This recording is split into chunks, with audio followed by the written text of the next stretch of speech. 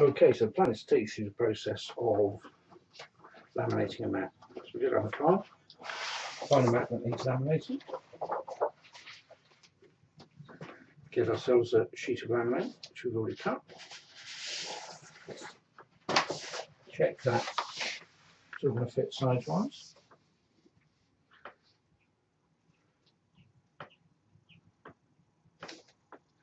Looks good.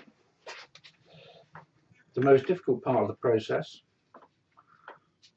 so far for me seems to be getting that corner of a laminate to lift from the release paper.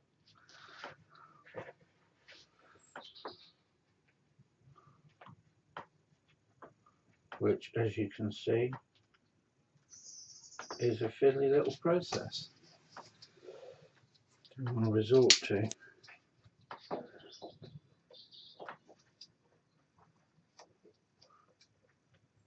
cheating and just lift the corner of it away. Okay. So obviously the key with laminate is making sure that you don't trap any air bubbles or creases into the laminate as you apply it. The best way to do this, which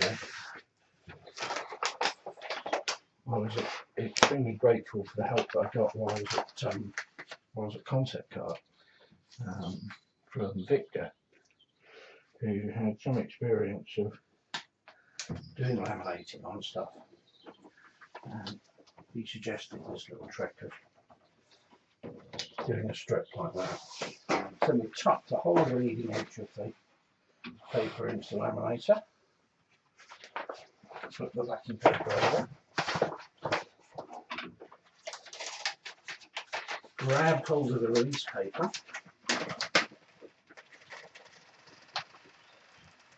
and roll the laminate onto the mat.